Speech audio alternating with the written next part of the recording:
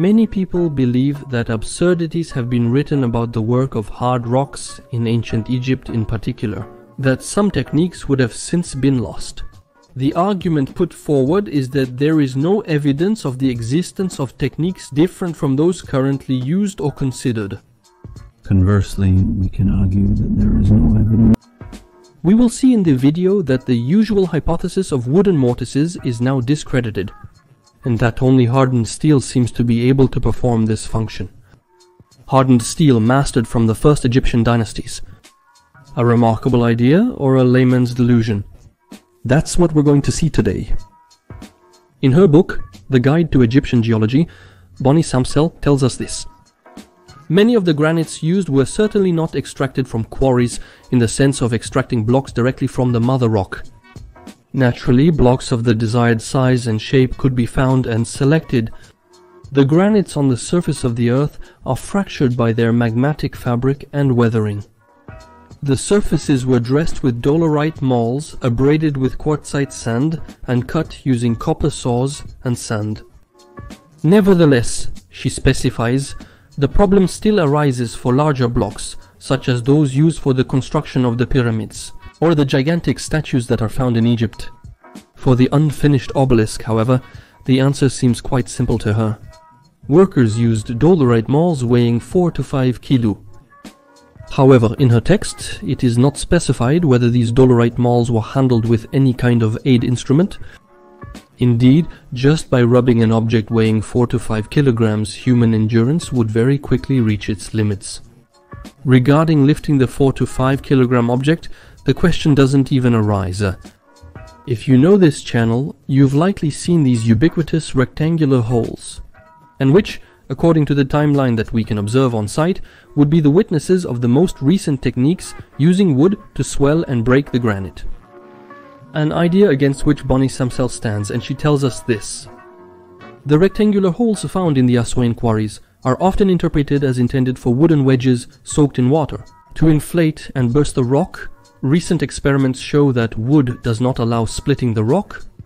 The holes themselves must have been made using iron or steel tools, just as the Greeks or Romans would do later. These extraction methods are still used today. Many of these holes seen in the granites of Egyptian archaeological sites could have been made at much more recent periods. At any rate, this is an opinion that I fully share.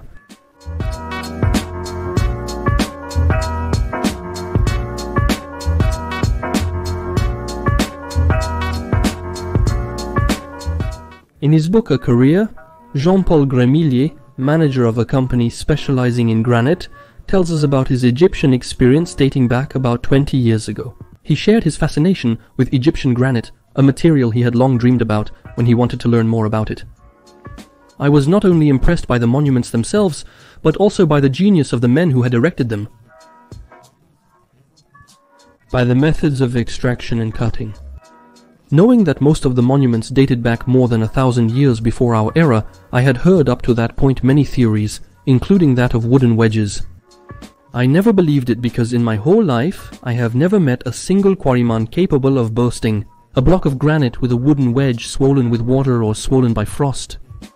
This legend has remained ingrained in people's minds. It likely originated long ago, possibly from speculations made by Egyptologists.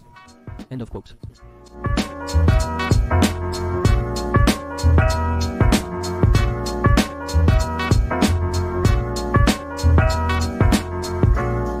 Don't you find there's a slightly comforting side? When a granite professional talks about speculation, when Egyptologists give a technical opinion on hard stone cutting, this same Mr. Grémillier had also brought back from this trip a few samples of charcoal found on the site of the Aswan obelisk in order to have them carbon dated, 14, and even make a written record of it. However, he was each time sent back to square one by the environment, Egyptologists, whom he defines in his book as rather closed off and whose leaders categorically refuse any start of dialogue. Indeed, it is a scenario that I have experienced myself. A very French attitude which consists of never giving credit to people who do not have a degree in a particular discipline. In some sectors of the tertiary industry, this is starting to change a little bit, sure, but France still keeps a good 20 years behind in terms of mentality, while the world is moving forward. Understanding that the millennial generation, for example, brilliantly demonstrates that self-taught skills often surpass those from traditional curricula. Of course, I'm talking here about fields where you have to think, and not necessarily fields that primarily require concrete technical skills. That can't be invented through reflection.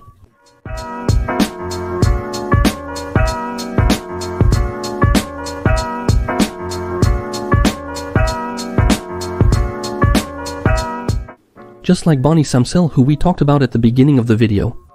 Our dear sir, he also has a pretty clear opinion on the iron issue, convinced that it was used by Egyptian stonecutters after they weakened the granite through thermal shock.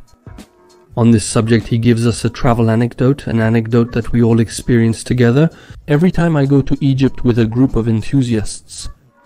Of course, there's nothing really bad in this anecdote, but it must be acknowledged that if the assumptions shift a bit at the top of the Egyptological pyramid, let's agree, the virtuous effects are not yet felt where it is crucial that they be, namely on the ground where thousands of guides and speakers distill their knowledge to tourists or enthusiasts who come to discover the astonishing and formidable Egyptian heritage. So, during one of his tourist visits, an Egyptologist was giving explanations to the passengers of the bus in which this gentleman was, who took them from one archaeological site to another. He was explaining about the size of the granite with bronze tools. Needless to say, his blood boiled, and, with a touch of diplomacy, he stops the Egyptologist to tell him this: "This is my job, what you're saying is simply not possible." Of course, the Egyptologist bristles and responds that he has studied and knows what he's talking about. To which our protagonist hero retorted, "Studies? That's all well and good, but if what's written in your books is wrong, you're just repeating mistakes. I'm telling you, sir, you don't cut granite with bronze."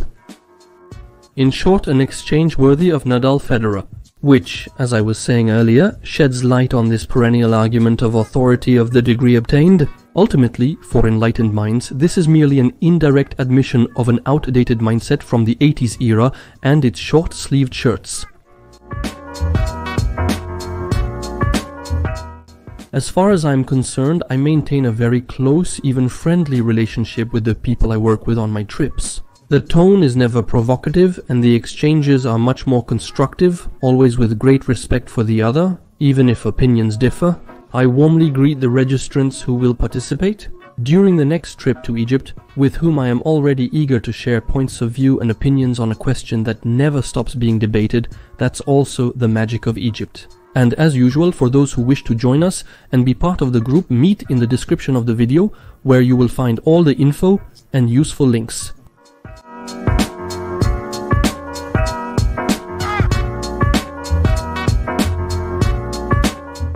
So, as these few selected pieces have shown, drawn from conclusions made in 2017 by the Petrology Department of the Terre Genesis Geology Center, the territory of ancient Egypt is rich in a petrographic variety, ranging from sedimentary rocks, such as sandstone and limestones, to metamorphic rocks, including plutonic igneous rocks, such as dolerite and diorite granites, as well as volcanic rocks such as basalt or andesite.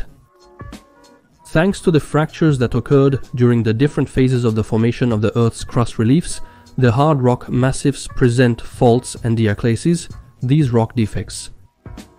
Thus, the Egyptian quarrymen, from the very first dynasties, in less than 3,300, they were able to choose partially exposed or dislodged blocks, according to their needs in size and morphology. But extraction sometimes required more than just the removal of selected blocks. It is proposed by the technical authors we just mentioned that the mortise technique could have been developed. Only hic. Some of his proposals talk about hardened steel mortises even before the academically accepted dating of the appearance of the Iron Age. As for bronze mortises, soft materials, this would pose a problem in the case of hard rocks like granite or basalt. Regardless of the scenario or materials used, it was essential to drill numerous and close holes and therefore to have a metal of sufficient hardness. We saw in the video that the usual hypothesis of wooden mortises is now discredited, and that only hardened steel seems to be able to perform this function. This therefore means that, from the earliest Egyptian dynasties, hardened steel was already mastered. Something quite remarkable. The technique of the bloomery would therefore have been used from the 4th millennium before Christ by the Egyptians to produce steel tools essential for the construction of monuments and works of the first dynasties. There you go, friends. I hope you enjoyed today's video and that the elements of the study that made this video possible will resonate with you. In order to see stone cutting in Egypt from another angle, an angle emanating from professionals and technicians. Looking forward to seeing you in the next video. As usual, take care and don't forget to keep the passion. Bye bye.